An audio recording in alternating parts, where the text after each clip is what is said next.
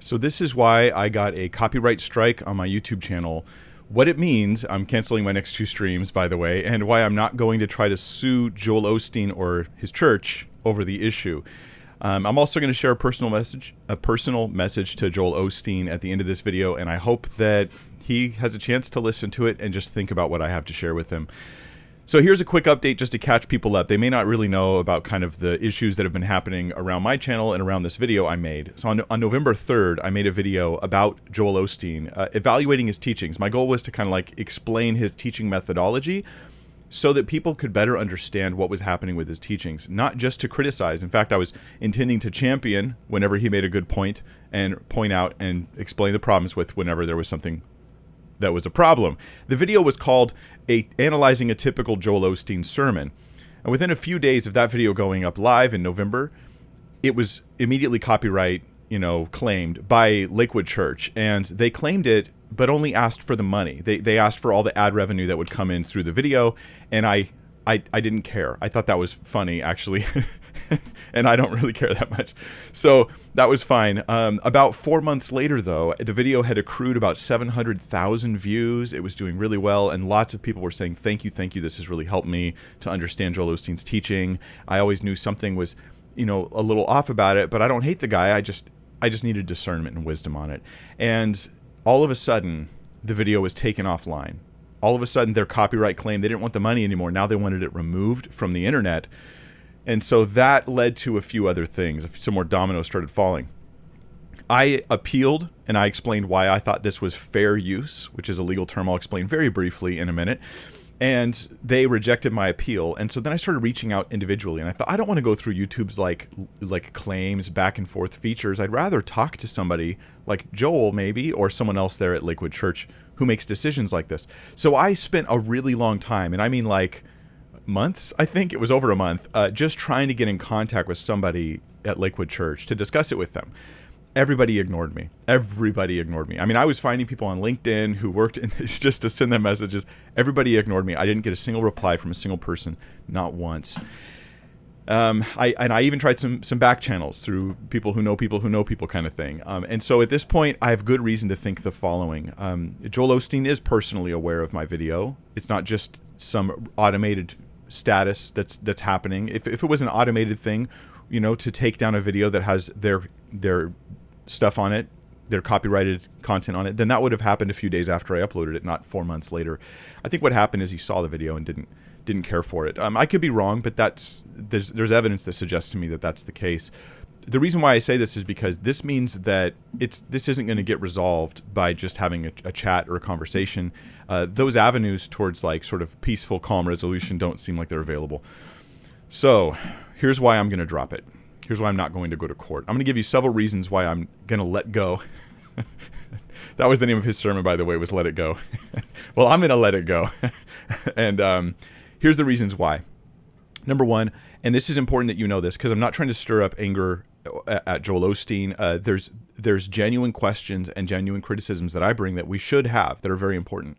But I don't want to just stir up people being mad at the guy. It's too easy when you're a public figure. I know people just get mad at you. People just think all sorts of things about you that often aren't true.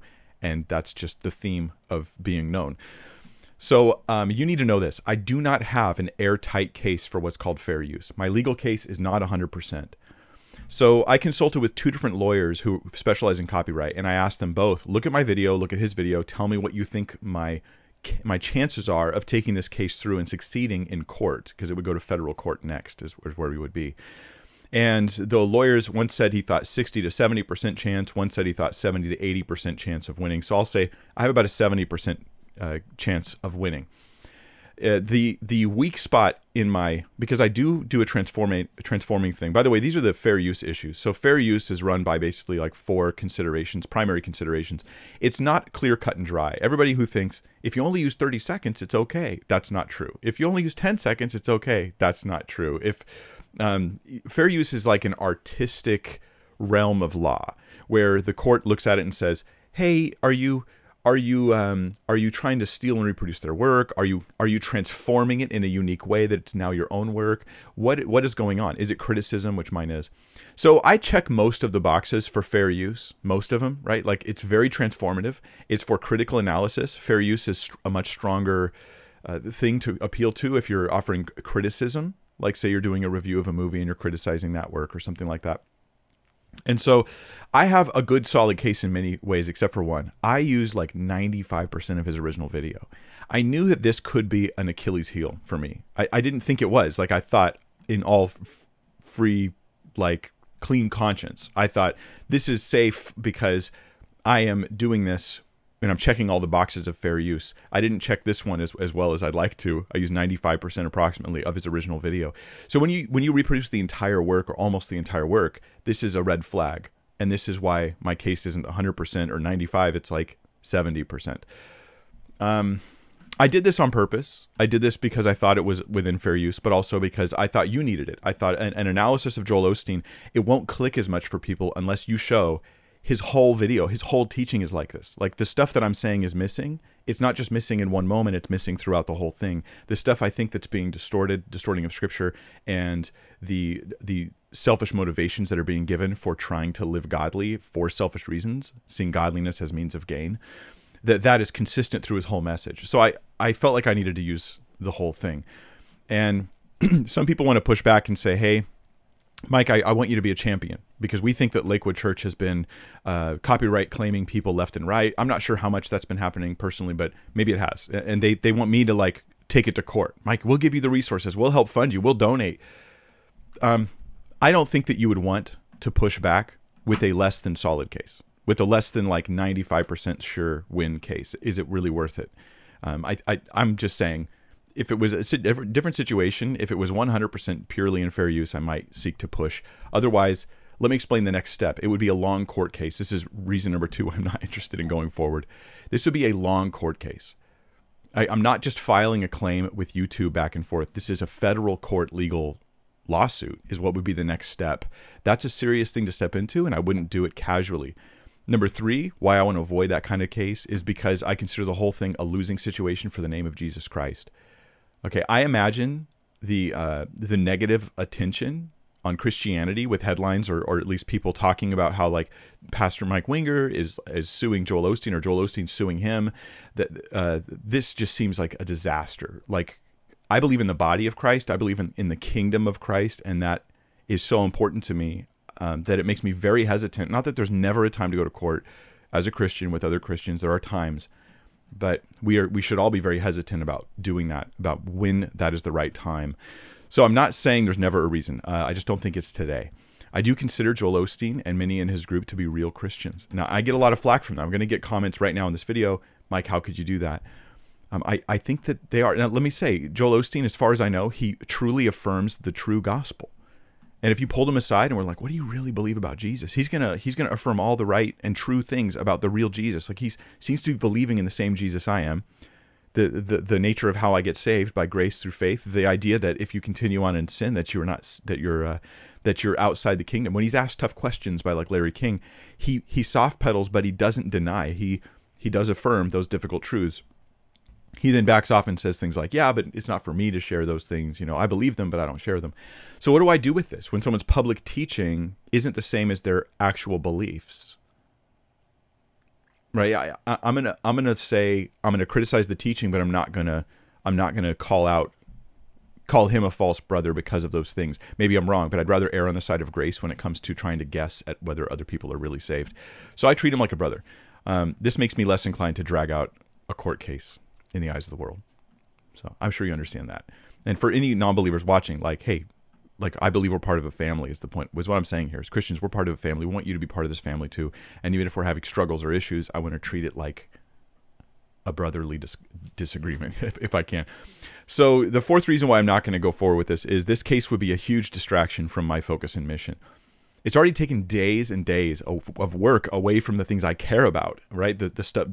Mostly I just study all the time, and then I produce content for you to think about and consider, to learn how to think biblically about everything. This has already taken days away from that. me having to stop and research this and having to rewatch this and examine this and count the number of minutes in this, consult with lawyers here and make a meeting here and reach out to this person here and find emails and send everybody emails who works at Lakewood.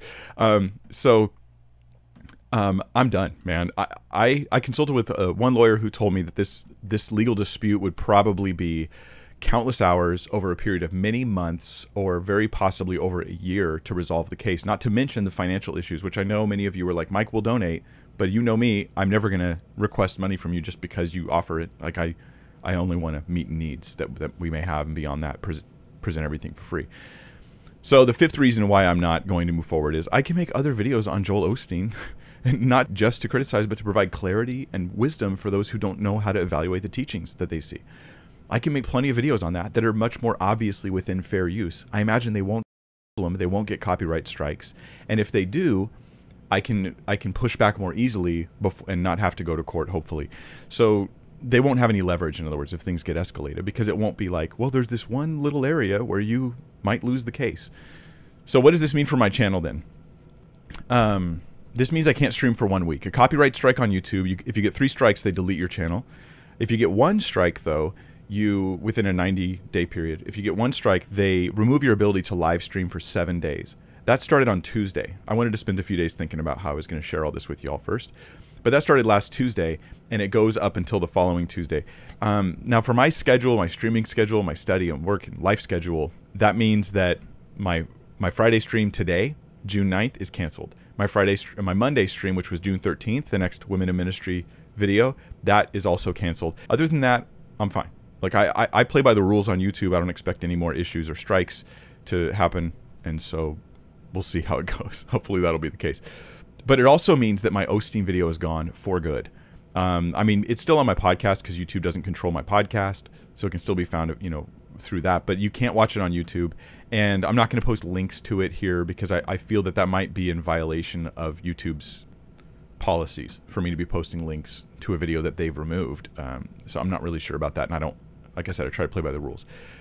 But now here I have a personal message I want to share with Joel Osteen. So you guys can listen in if you like, but this is for Joel. Joel, I've reached out to you many times, and because I can't get a hold of you, and you know more than anybody else watching, you know I really have tried to get a hold of you and get in contact with you through even people that we both know. And so instead, I'm going to share just an open letter for something for you to consider. I know what it's like to receive criticisms and insults online. I know what it's like that you have people who hate you, and you are really just trying to help people all the time. Like, I understand that. And there's people who say things about you that are mean, and it's like they depersonalize you. You're not like a real person. You just represent something, and they don't like that. I don't want to do that to you. I'm not trying to do that to you. One of the most frequent criticisms I got in my video response to you was that I was too nice, that I was too kind, that I wasn't mean enough to you. And I don't mind that criticism. It can be hard, though, when you're receiving criticism from every corner. From you got how many videos a day are people making where they're criticizing you? It can be hard to notice when you have criticism you should actually pay attention to. It can be hard to notice when that criticism isn't more of the same, but it's something substantive that might actually be worth watching. Now, I know you at least watched part of my video. At least I have reasons to believe that. I hope that you'd watch the whole thing. I'd be happy to send it to you, even if you keep the copyright up. I would just want you to consider those things, because I think that there's real significant issues that are there, and I come to you with love, right, for you and for the people that you're influencing. At least that's my heart behind it. If I'm delusional, then so be it, but that's my intention. My concerns, they're very real. My concerns are real. They're not criticisms. I'm not making fun of you. I'm not trying to make mountains out of molehills.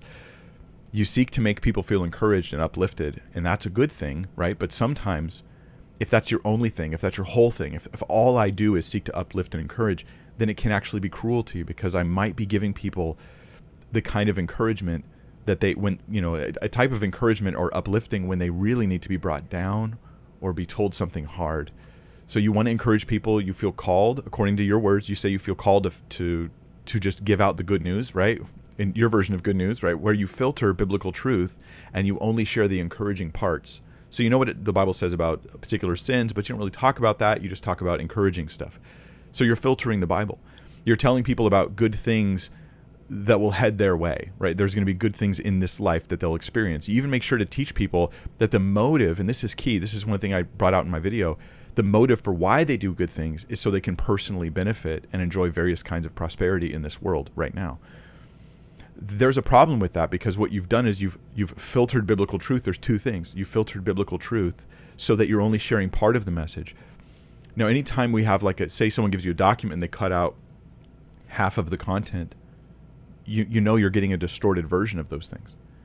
So that's a pretty big deal. Like, you'll acknowledge this even when you're talking about say an interview where Oprah Winfrey or someone asks you a hard question. You'll say, yeah, the Bible teaches that that's a sin, and I believe that. The Bible teaches Jesus is the way, and I believe that. But I don't like to talk about that. I'm not the judge, and so I'm not going to discuss those things. So you refuse to make those things the Bible teaches, these important things, part of your actual ministry. Do you see what's happening? Is what people are getting from you is something different than what they get when they actually have the word just for themselves. You acknowledge that Jesus is the only way, but you don't usually tell people those things. You don't usually want to talk about it. But you don't just filter the Bible, you also change things. Now I'm going to put up a video here eventually, probably after 3 months and my strike goes down, in case you guys try to strike me again. But the video is going to be just where you used scripture in that particular sermon. You used it wrong in every case but one. And I mean demonstrably wrong. Like I'll show in the video, I showed and demonstrated specifically. You quote this verse, you claim this about it, but when you read it in context, it's not true. That was because you needed to take verses to bring your encouraging filtered message. So you've not only filtered out by not talking about certain things in Scripture, then you take what is in Scripture and you have to make it look the way your teaching looks. And it doesn't look that way naturally. I think you might consider that your tremendous success, right, in the following, and maybe the letters people send you and the encouragement they give you about the life change they've had, your massive following, you might consider these to be evidence that you're doing things right. But biblically that's not exactly the case. What I hope you're open to is the idea that the Bible might have correction for you, that it doesn't just have encouragement for you, that the way you teach the Bible to others, maybe you're teaching yourself that way, and you're only encouraging. And I feel that probably is the case. You are a very happy and uplifting guy because you filter what comes into your own heart and mind, but you do it to the point where you can't see proper criticisms even from Scripture. If you were to preach accurately, the things that you filter out and the things that you alter in Scripture, I think it would shrink your financial success. I think it would reduce the size of your church by a lot. And you might see that as a bad thing, but as you know, Jesus did this too. Like many times in Scripture, he took advantages of opportunities to just tell people hard teachings, and many of them just left and didn't follow him afterwards. That happens multiple times. He taught hard things and made people decide whether they really wanted to follow him, not just for blessings, not just for benefits, but because of who he is, and because he's the light, he's the truth, because he's that good, he's worthy. He didn't just speak blessings and encouragement, right? Jesus brought hard truths.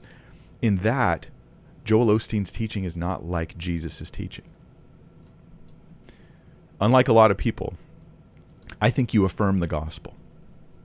I acknowledge that, and I'm happy about that, right? But the concern I have is that you don't truly teach those things from the pulpit. You edit out the negative feeling type stuff, and I fear for how this impacts your listeners. Like, I care about them more than I care about you, in a sense, because there's more of them than you, and so they're a bigger deal. How many of them don't understand the fear of God or hatred of sin? Maybe they see God as a means to an end, personal health, happiness, business, success, that sort of thing. How many of your viewers, your listeners, have been driven by mostly selfish desires to call on the name of Christ? And is that really calling on the name of Christ? Worship is something they do to make themselves happy instead of because God is worthy. Donating money is something they do to get more money from God. As in the video I reviewed, you even talk about that. If they give and donate, that God's going to open, the floodgates for them. Forgiving is something that they do to get a better job opportunity to come their way, not just to forgive because Christ forgave them. Forgive because to not forgive is to bring sin and judgment down upon yourself because of the grace that God has given us. How many don't love the holy and righteous God that truly exists? They love more what God might do for them in this passing life. These are the concerns I have. This is why I think this content's really important. This is why, Joel, I don't care about a copyright strike and a potential lawsuit. I care more about the attention being on the video that I actually put up, where your teaching is examined. And so more needs to be put out there, I think, on this. And as I have time, it's not my focus in ministry, I will put more out there for people to help them. How many would find in your audience would find real biblical rebuke, right? Biblical rebuke would find it annoying or judgmental or genuinely offensive because it's been so filtered to them that you've given them, you've only fed them sugar so they don't have a taste for other nutrients they need. I believe you've edited negative stuff out of the Bible and altered the rest of Scripture to serve as encouragement for people, even when those people need rebuke and warnings.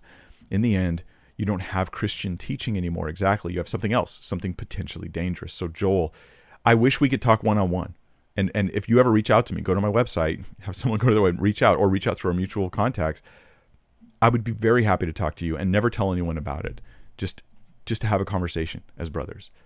But you've turned down that offer, so I'm presenting this as just kind of an open letter. I hope you'll consider it. Joel, I'm sorry for some of the negative criticisms you receive online that are just mocking and rude and cruel, but there's valid criticism, and it's not jealousy because we're upset you have a large ministry or you're reaching people or you have success we don't or something like that. That's definitely not the case. It's because of your handling of Scripture and the way you filter it and the way you misquote it to offer encouragement to others, and it's the long-term effect of that kind of teaching that sours people to the tough parts of the Bible that we need sometimes the most. So I hope you'll hear me out. All right, thank you guys for listening in. I'm going to be, like I said, I'll be with you in a week. I have some shorts that will be going up between now and then, but some short videos. But I will not be with you live until Friday, the 19th or something.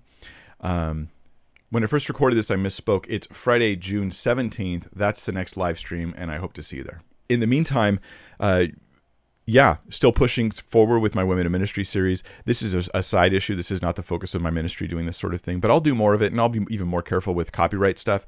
I think I'm in fair use. I believe I'm in fair use, but does that mean I'll actually win in court? And is it worth it to go to court? And not to me. Not right now. Certainly not.